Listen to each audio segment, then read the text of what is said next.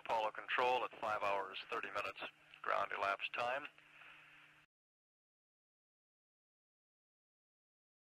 That view of the Earth for Rev there was something I was looking forward to and was not disappointed. That's great, Jack. Could you give us our distance from the Earth, please? 18,100, Fido says. Okay, and I suppose we're seeing as 100% full Earth as we'll ever see. Certainly as I've ever seen. Well, it's these kind of views that stick with you forever. Did you get any pictures of that, Jack? Oh yeah, we got some pictures earlier. I'm going to get another one here in a minute.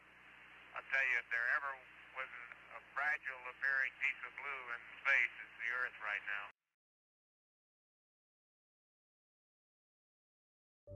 These animations, starting from 1992 of East Asia, show the scale of rapid economic development and industrialization.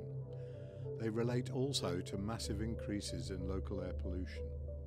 This industrial growth from 2014 has emitted around the same amount of carbon dioxide as the United Kingdom since the beginning of the Industrial Revolution in the middle of the 18th century.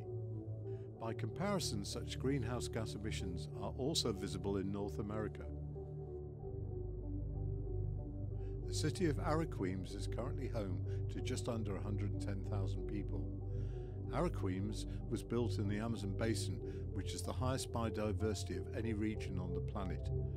Seen here is the rapid conversion of virgin tropical forest to produce crops such as soybeans.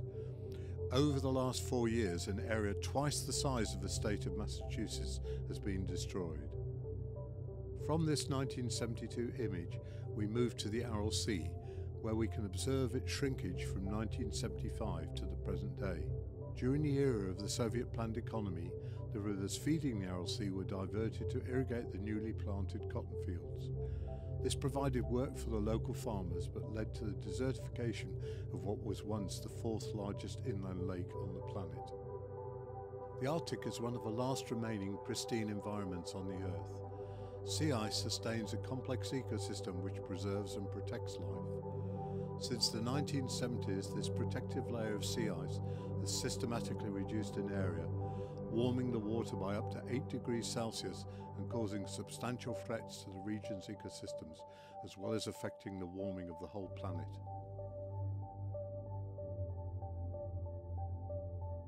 Since 2015, NASA's been operating the Deep Space Climate Observatory with its Earth Polychromatic Imaging Camera, known as EPIC, viewing the whole Earth in full sunlight, just like the view captured by the blue marble photograph. The difference is that EPIC is 1 million miles from the Earth and captures these images every 2 hours. To celebrate the 50th anniversary of the blue marble photograph, NASA acquired EPIC images every 13 minutes for 3 hours, as shown here. The Living Earth Orchestra has been developing near real-time technology to allow us to broadcast images of the whole planet everywhere all the time. These LEO images will be available for anyone who cares about their local environment. LEO plans to build a constellation of satellites to capture the whole Earth day and night at up to 100 feet in resolution to provide a verifiable source of independent information.